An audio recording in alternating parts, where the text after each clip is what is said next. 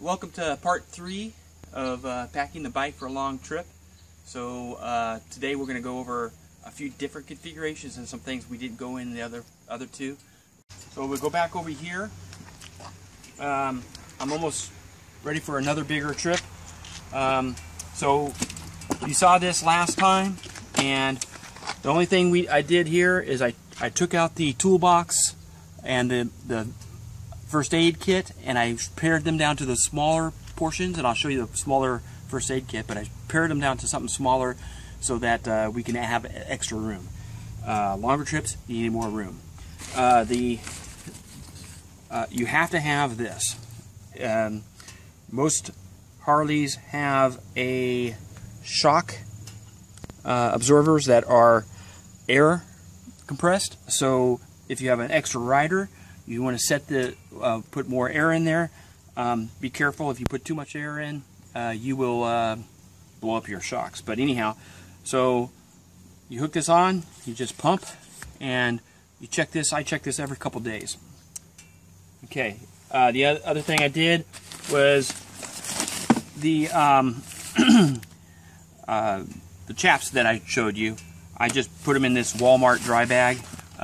You know, if it's raining, I have to get things in and out. I just don't want my leather to get wet. So that's basically, and you can see I can fit everything else in here really good. I may have a pair of tennis shoes down here when it's cooler weather, thongs if it's really hot. Most of the time we're out in hot weather. So let me get you over here. These are gel cushions, one for my wife and one for me. And if you're in a long distance ride, these get really hot in the sun, so don't leave them out. Besides, somebody is stealing them. So, yeah, probably not. Who knows? These things, we just take them in to wherever we're eating lunch, put them on a chair, set on them. It serves a couple purposes. My wife has a little admin box here. She puts her phone in here, pens, a pad of paper. It's not full right now, but this gets pretty well stuffed. I've got a tire gauge in here, keys go in there, all sorts of stuff gets packed in there, so she has access to it. She also has this little dilly bob here hook that she can hook onto her phone or something so that it doesn't fly off when she's trying to work on things. Let me show you over here.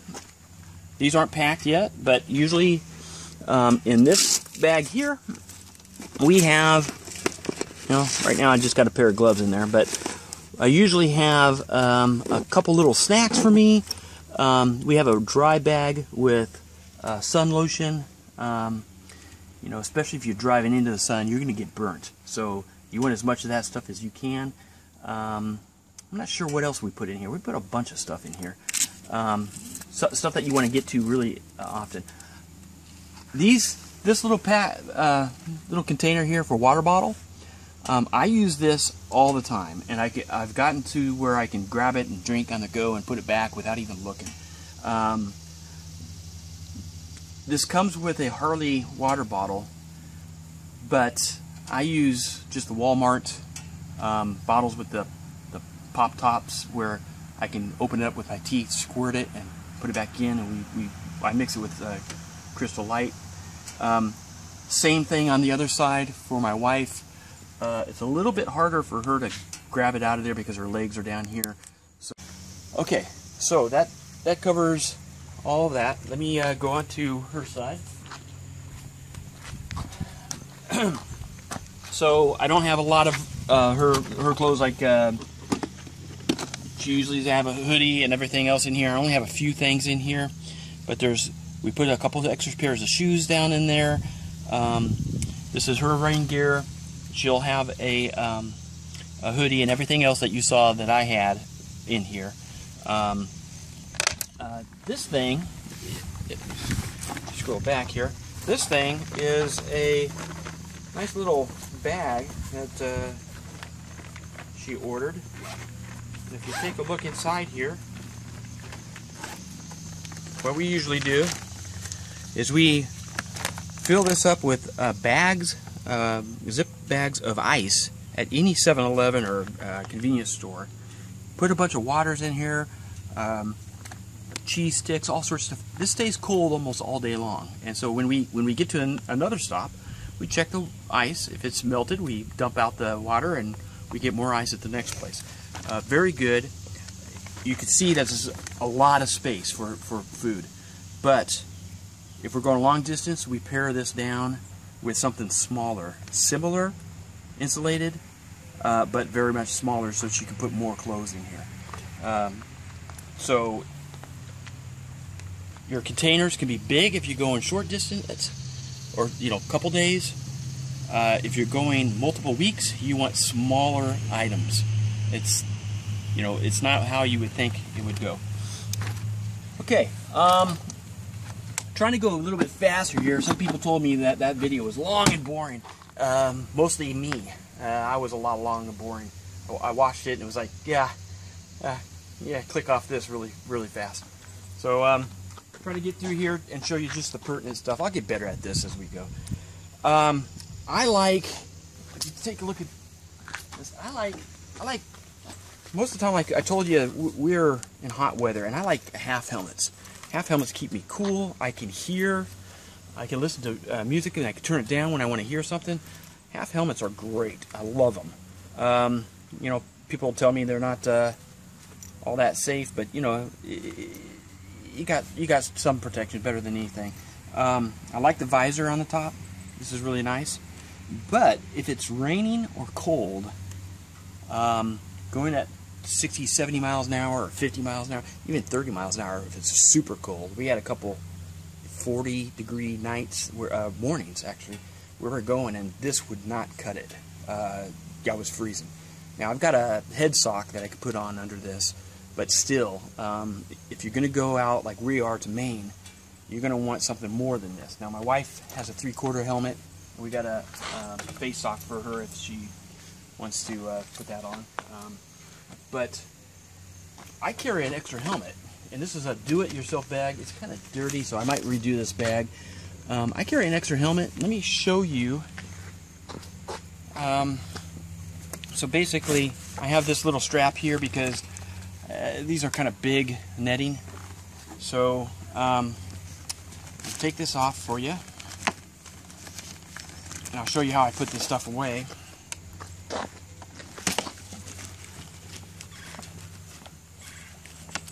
And this is a trip for two. So this net just comes off pretty easy.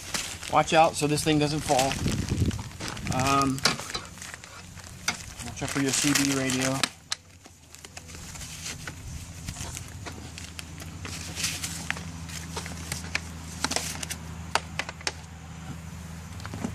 Okay, so this is a homemade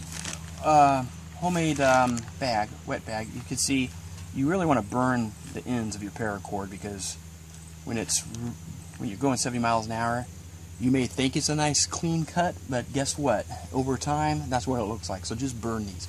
I'm just going to cut these and burn them. But let me show you, give you a little review of this helmet.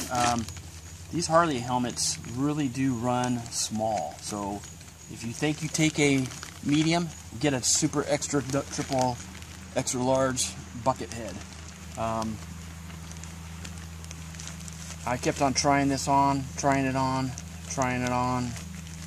I kept on going up, and I was like, wow, man, there must be something wrong with my head. But so all this is a garbage liner that I cut so it's shorter. I just cut little holes. I threaded this through here. You see? There you go. Nice and cheap, functional. There's the other helmet. I keep all my wires and stuff in here. And I don't know why I keep this in this. So all my extra wires are in here. So the mic and everything. So let me give you a little review of this helmet. This is really good. I really like this helmet. I don't wear it unless it's cold or raining. When it's raining, put a little rain guard liquid on here, and the rain just comes off. you can see you got this here. There's a button here where I can just move this up, and I have shades. You see the shades? Very, very cool. So this is a good helmet, 3/4. I cannot wear a full face helmet. I would be claustrophobic. It's like being in a coffin. I don't know how you guys do it, but anyhow. So very easy. Let me put this over here.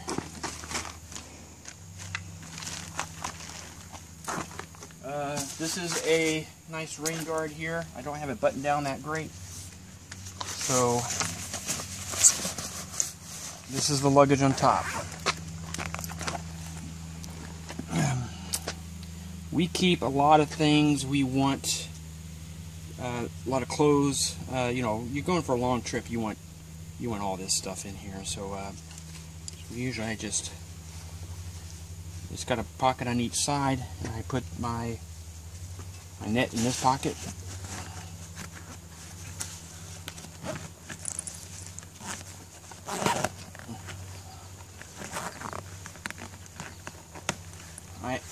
This piece of luggage is nice. There's little holes here that I actually strap it on each four corner with an additional bungee just to make sure it doesn't, you know, it's pretty stable. Let's go over this side and see this pocket.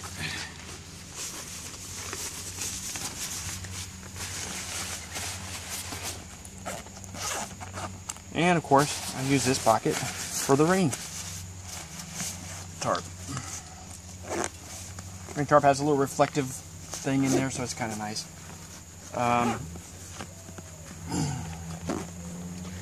This, if you, this is just a bike lot.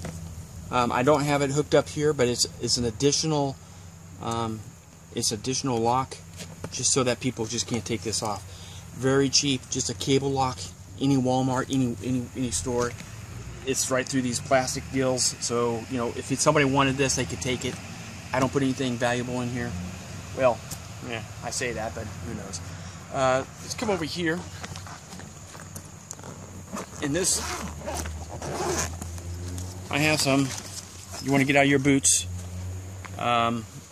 These are older ones, but if you want to get out of your boots, and you just use these thongs. Kickstand. Thick gravel or soft sand. We went to my wife's papa's house, and he had some soft sand, so this distributes the weight. It's better than a pop can. I suggest getting this.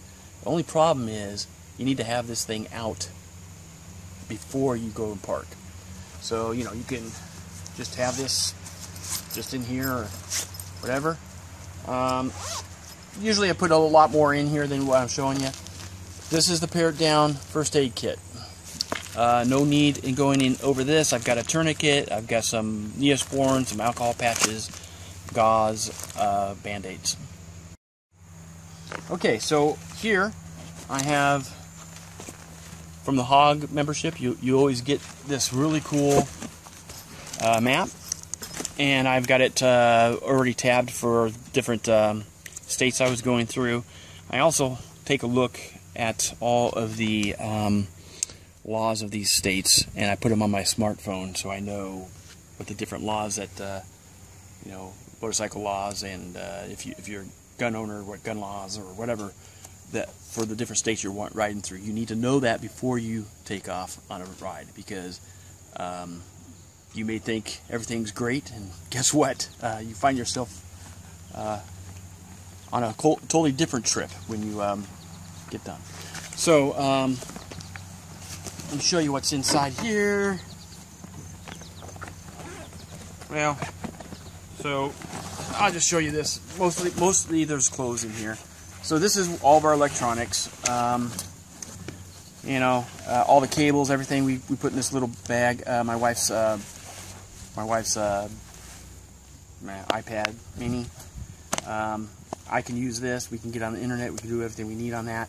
I also have a Asus tablet that sometimes I bring, sometimes I don't. That smartphone does everything. Little Kindle, right? This is the older one in this little case here. So this, I like to read. I'm a sci-fi fantasy nut at night, and I am a multi-decade Bible reader in the mornings. That comes out, it's just strapped. Sometimes I bungee it down. They say 10 pounds, I'm usually at 15. So I'd only start worrying if I was at 20, but I'm about 15 pounds on the top here. They say, I don't know how many pounds here, but I know I'm over this. We haven't had a problem. So right here, I have another piece of luggage. You know, if you have to put something away, this little nice 511 tactical container, you could put something away here. Here's my book. This has got my HOG membership and everything else. It's the owner's manual for the bike. It tells you how to, if you lose your key, how to start it with the code, everything like that. Don't write your code anywhere, just memorize it. Usually I put all my insurance stuff in here, but this is waterproof. A little plastic bag will solve that. This holds, I won't go through this, but this holds, usually it's way too heavy. This holds all of our clothes, both of our sets of clothes, including some of the stuff at the top. Hair dryers, everything you really need. And that's our packing for a long distance trip, part 3 of 3. So stay tuned for the main trip series, and we'll see you later.